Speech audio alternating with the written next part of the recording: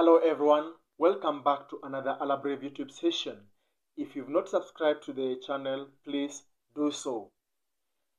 In this session, we are going to look at the relationship between French rhythms and pitch. The pitch will be represented by changes in note names. And without going into so many stories, let us put the theory into practice. We start with the first line. I will move slowly. You will look for the lyrics, but I will play the tune.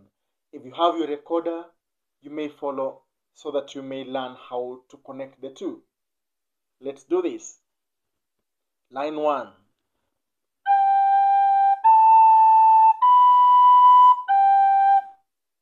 Second part of it.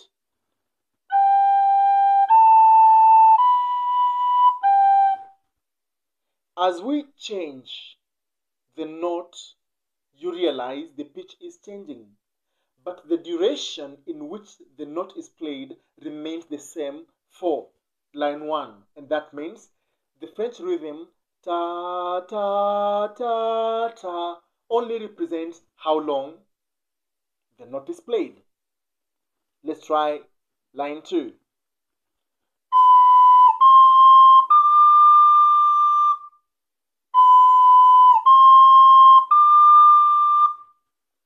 Ta ta ta.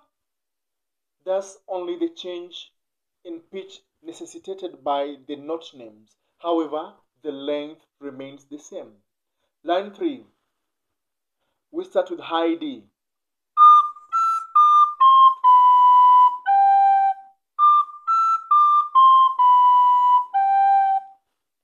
You should have noticed there's a difference in how we play high D, high E, high D, high C, when B, G.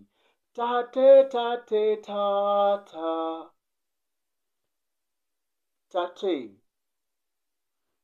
Two forms of the French rhythm representing ta. Then lastly,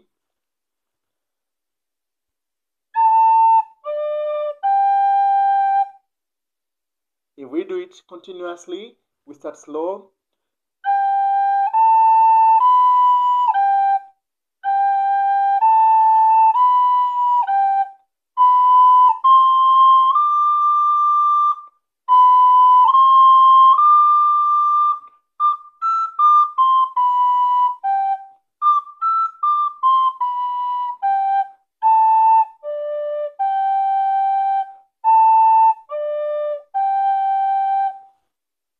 Well, keep following up slowly by slowly as you learn.